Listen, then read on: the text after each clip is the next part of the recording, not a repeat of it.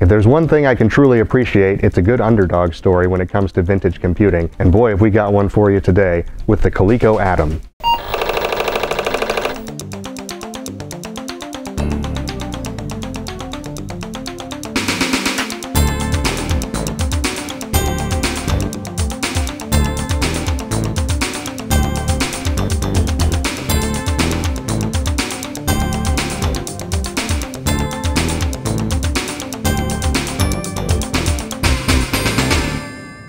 Welcome to Vintage Geek. I'm your host, Aaron Ishmael. If you're new here, we make videos each and every week about vintage computing and vintage computer systems. If you like that sort of thing, I would like to encourage you to like and subscribe. It's going to help us out a lot as we grow the channel and the Vintage Geek Museum. On to our topic of the day, the Coleco Atom. Back in June of 1983, Coleco announced at the CES show that they were coming out with a new computer product. Now, Coleco was already famous for the ColecoVision game system, which had a pretty large following. Coleco had plans to release this computer system that was supposed to contain everything you would need for your family's computer at home. That included a letter quality printer, which was something that other companies had not offered, as well as a built-in word processor software. But most importantly and most impressively to people at the CES show, they were announcing this entire package was going to cost about $600, which was unheard of at the time. Someone had even made the comment in trade publications that getting the printer alone in some instances would cost more than that. As time went on, that price went up because they obviously oversold the idea a little bit. Their bigger challenge was that after announcing this in June, they promised to have these units shipped by Christmas, and they were thinking about getting 500,000 of them on the shelves by Christmas time. That did not happen. They ran into production delay after production delay, quality control issues, you name it, they had it. They were ultimately unable to get these on the shelves in time for a true Christmas buying season. Ultimately, the Atom lost millions of dollars in the course of its life and was deemed a flop in the long run. However, the system does have some fairly good reviews of the performance itself when you didn't get past the defects, which were another huge problem. Even some stores were saying 5 out of every 6 Atoms sold were returned for some kind of a technical problem or defect. Now, the Atom folks themselves said that their failure rate was less than 10%, so there's obviously some discrepancy there. But there's no doubt that they had a lot of issues with this computer system, and those issues ultimately doomed this computer to not have a very long life, and by 1985, it was completely discontinued. But I'd like to take a look at this system here on Vintage Geek. I love a good underdog story, and it seems like there's a lot of promise to the actual hardware and the software involved. We have a lot of components for the Atom system that we've acquired in the museum over time. We do have this boxed original right here that's a complete set. It is not sealed in the package. It was certainly used, but someone did a nice job of putting things back in the box. Given the failure rate of the system, I'm not super optimistic that any of these systems will work out of the box, but we're going to give it a try here on Vintage Geek. I want to also mention at this point, before we get into this, about the box itself. I'm pretty impressed with Coleco and their marketing efforts and the way that they put this whole box together. First of all, it's huge. The box is bigger than any other computer system we have because it is, as they say, everything you need in one complete package. But just the presentation of it overall looks really good. The Atom really is bold and stands out. If this was on a shelf at a retail store, especially around Christmas time, I could see that people would really be drawn to it. There's a lot of color and a lot of imagery here that's really nice. They were also very heavily invested in marketing for this product. Unfortunately, they couldn't produce to meet the demands they created from it, but one of their early marketing campaigns was on television and actually involved a very young Lori Loughlin. Now, command the powers of Atom with professional keyboard, high-speed memory drive, and built-in word processor program, all in one package. Oops, you gotta start over. Relax, Atom. Read that paragraph. Is that legal? And print. Atom, even a letter-quality daisy wheel printer. You did it! Atom. My launch sequence. Is that legal? Command the powers of Atom and program your future. So the first thing I see when opening this box is the ColecoVision Family Computing System Smart Writer Printer. This was the letter quality printer that they shipped with these units, and according to the reviews, they really promised more speed out of this printer than it was able to deliver, but still, it was a letter quality printer that was included in a very low price point, which was certainly appealing. These items are pretty dirty. This was actually from a barn find, so even though the packaging is intact, these are not in the greatest condition. This section looks like it was designed to hold the keyboard, peripherals, and software, and unfortunately this particular one is missing those items. Thankfully we have those from other items in the collection. And then finally we have the Atom unit itself. This is the standalone computer unit. There's a piece missing in the front, it looks like. So This may not be a working system, but thankfully, as I mentioned, we do have multiples of these. Condition-wise, it's certainly got its dirt and grime on it. It looks like someone has gotten into the top of it before. The first thing I notice is the badging that's on the top. Atom, the ColecoVision family computer system, memory console. To me, that's actually kind of interesting because they call this a memory console. Now, for all accounts, this is the computer itself. All of the processing lives in here. Other than that, you've got a television and a keyboard and a printer. So memory console is kind of an interesting name to choose, but they use this for both versions. We'll talk about that in a minute. First and foremost in the front, you've got this tape drive. And this isn't a normal tape drive. This is actually called a digital data pack drive. This was something unique to Coleco and their Atom technology. It's basically a cassette, but it's formatted differently and it's actually used in pure digital form, as I understand it. So it doesn't read like a cassette. You can't just put it in a normal cassette player and hear audio. It does have what appears to be normal tape transport mechanism inside, and it does have normal tape heads. They gave you the option to have a second high-speed data pack cartridge drive in here, in the second slot. In this particular one, it looks like they may have tried to install one, or I'm not sure what happened, but there's a hole here, so I'm guessing that someone may have had a second drive in at some point and then ended up removing it, but I'm not sure. It technically has a ColecoVision game system built into this same chassis, which is why it's slightly larger than its counterpart. It also gives you a couple of extra things in the front here and on the top, where you've got this cartridge slot. Now this cartridge slot would be for standard ColecoVision game cartridges, so you could use those with this system as well. And you had a reset switch for the computer, and there's also a reset switch for the ColecoVision side of things. When you pop the top off of this, there are some expansion slots in here, and as I understand it, there was a memory module add-on where you could add some RAM to the system, give it a little bit more capability. I'm not sure what other add-ons that you could put in these slots, and it's also possible that you may have needed one of those for the second tape drive, but I'm not sure on that. On the side here, you've got a DB9 port. As I remember, this is actually how you connect the printer to the system. Now the printer in the case of the ColecoVision Atom is one of those things that's very interesting because the power supply and all of the power for the computer came from the printer. I guess this was a way that they could save on cost and they could work that into the design. But it's a bit unfortunate because the printers were prone to failure, which means that if the printer didn't work and the power supply didn't work, the entire system wouldn't work. So this is where that would plug in. And then on the back, you've got your television and monitor outputs, an auxiliary video connector, and you've got a switch to choose between channel 3 and 4 if you were going into a standard TV input using their modulator. And on this side, we have two controller ports. These were for the ColecoVision style joysticks that had kind of the number pad on them. And on this, you've got the expansion slot, which you could do further expansions if they were available or made available for the system. And finally, it's worth noting that on the front here, you've got this kind of telephone style connector, which I believe is what connects the original keyboard to the system. Very quickly, this is the small version of the Atom computer system. This is actually called the expansion module number 3 for the ColecoVision. The difference here is that this is a smaller form factor because this is actually meant to plug directly into an original ColecoVision to basically expand it to become the Atom computer. So all of those components that are in the larger case are not necessary because they're actually made possible through the original ColecoVision game system. And it did this by basically having this plug-in module on the back. This would slide right into the expansion slot on your existing ColecoVision. So what this did was a smaller price point. If you already had the ColecoVision, it would utilize some of that hardware, save you some cost, and give you a smaller form factor unit that you could use with a system that you already had, so you weren't really backtracking or buying something redundant, which is a clever concept for sure.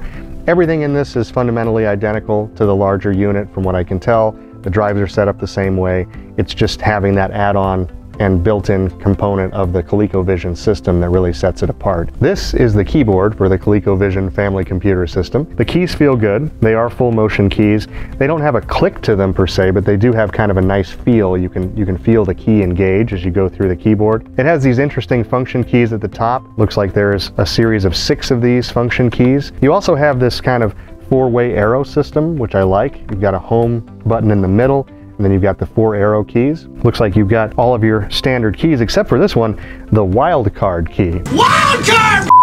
I'm pretty excited about the wildcard key. I'm really curious as to what that does. Over here on the right-hand side, you have a holder for the original ColecoVision style joystick or remote control. I'm not sure what they referred to it as. The joystick feels good. It's got nice motion to it.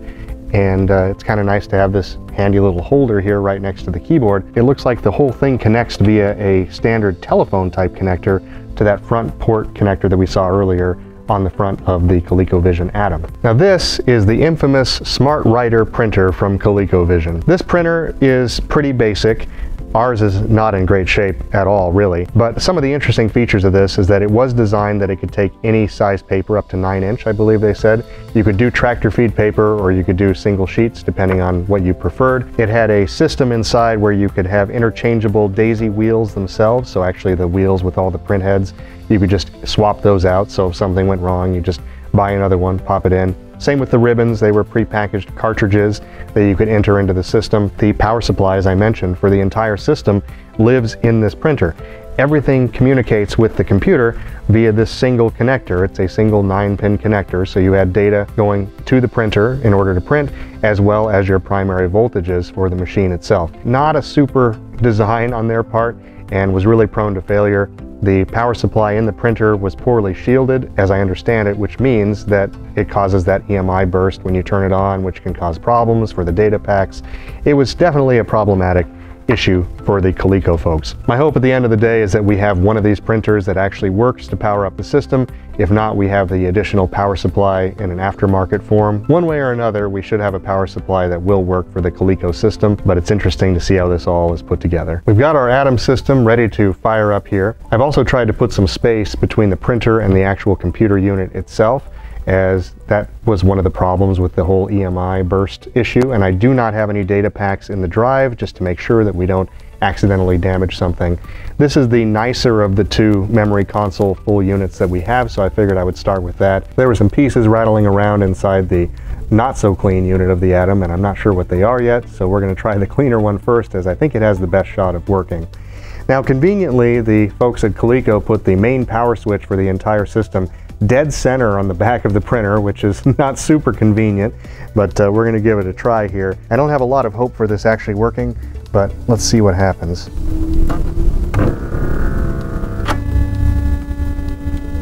So far, I'm pleasantly surprised that this Atom actually did boot up. We do have Atom's electronic typewriter on the screen, which is what was built into the ROM. This was the word processor that came shipped with the system so that you could use it right out of the box. It looks pretty good. You've kind of got a ruler across the top. You've got your various function keys, margin tab and margin release. Also, just a quick note, I did swap out the monitors because the other one was having an issue. This old Commodore monitor seems to be working quite well with it so far. Let's see if we can play a little Donkey Kong here. ColecoVision presents Nintendo's Donkey Kong. Don't know how their licensing arrangement worked on that, but I'm glad that they got the game. All right, what skill level should I choose? Definitely gonna go with skill one player. Let's see how this is. Ooh, I like the music.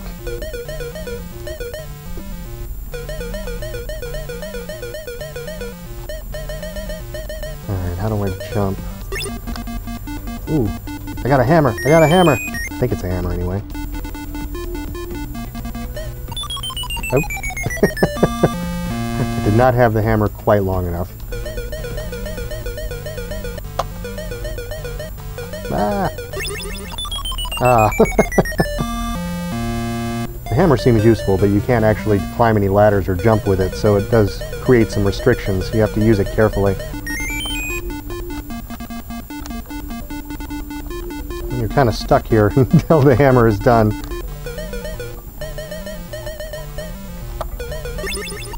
Ah! No! Everything looks and sounds really good on this Coleco Atom, though. I'm pretty impressed. Granted, this is a ColecoVision game, so it's not even really taking full advantage of the hardware. Ah! Ah! I think I'm out of lives. I crashed it. Unlike the Nintendo, I don't even have to blow on the end of the cartridge. Ah, timing is critical.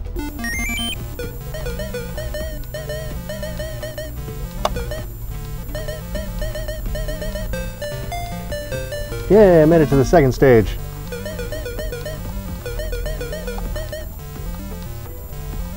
Ah. How do I keep the hammer and be able to get to Donkey Kong?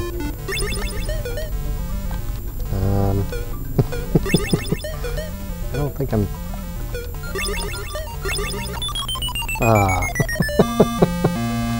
I came so close. But ultimately I did not rescue the princess. It's a pretty good port of this game though, honestly. It looks really good on the system, and even though it's a ColecoVision game, it plays it really well, and it's kind of nice that it has the added feature of having a normal composite video out because of the Atom computer, as well as a discrete audio out that we were able to find using the 5-pin cable that we found for the computer as well. So kind of some neat additions to the normal ColecoVision console. The other thing that Coleco was pretty excited about when they first announced this system was that it came with the Buck Rogers game for the ColecoVision, but this is the Atom version. And finally, the third piece is the Super Game Pack version of Buck Rogers' Planet of Zoom, the popular coin-operated arcade game by Sega, which, due to the memory capacity of the digital data pack, contains all of the screens, all of the nuances, indeed all of the excitement for the first time of the actual coin-operated version. It's supposed to be a direct port of the arcade version of this game that came out by Sega in the arcades at the time. So they were pretty proud of this, and it is on one of these digital cartridge packs, if you will. I'm curious if this will even load, but we're going to find out. Super Buck Rogers time. One of the things that's interesting about the Atom is the way that it actually reads these data cartridges, and I call them cartridges because they look like cassettes, but they're not exactly cassettes. They're built like a cassette, but as I understand it, they actually have a track that has an index of some kind, so that the system can actually move back and forth and find different positions very quickly. It does seem to be working properly, which is impressive. The official Buck Rogers Planet of Zoom Super Game by Sega. One player, definitely gonna do skill 1. Oh wow. Oh, I fire. Oh, there's a fire button. Nice. Now it's really interesting because it's still running the tape while I'm playing, which means that it must be loading some data in real time. How does it even know how to do that? But it's not running all the time. It's stopped now. No, no!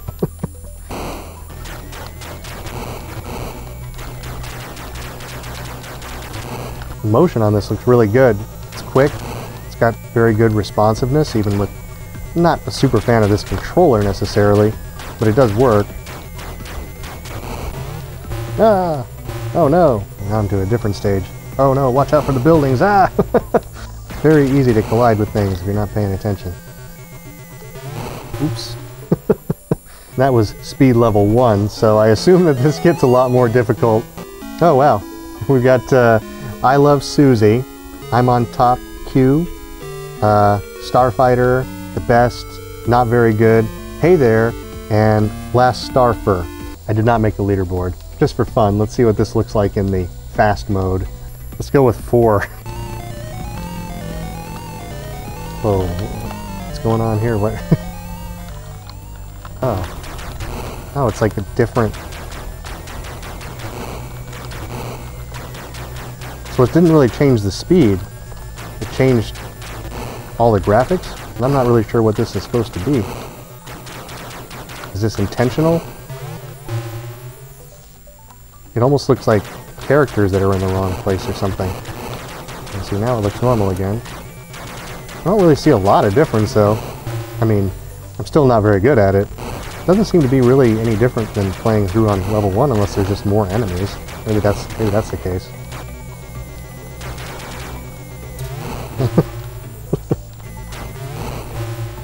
Those towers come up way faster than they look. There should be a disclaimer. When Buck Rogers dies, he goes into a blank field of stars, apparently. Well, I have to say I'm pleasantly surprised with the outcome of our first Atom system here at the Vintage Geek Museum. Our first system that we tried actually did power up with the original printer, and it came up, we were able to play 2 different games with it, and we know that the program packs load as well as the data cartridges, so this is all a good sign. I'm really looking forward to seeing if we can get the external floppy disk to work with this, as well as maybe some of the other game packs that we have. but I think it's a really good first attempt, and I'm excited that we have a working machine here for the museum. Hey, if you want to get involved and you want to support the channel, please like and subscribe. It's going to help us a lot. And also check out the merch we have available at the merch store. The link's in the description. We've got things from coffee mugs like this one to shirts like the one I'm wearing today, all sorts of different brands represented, and make some great holiday gift ideas as well. So check that out. Until next time, I'm Aaron, and this has been Vintage Geek.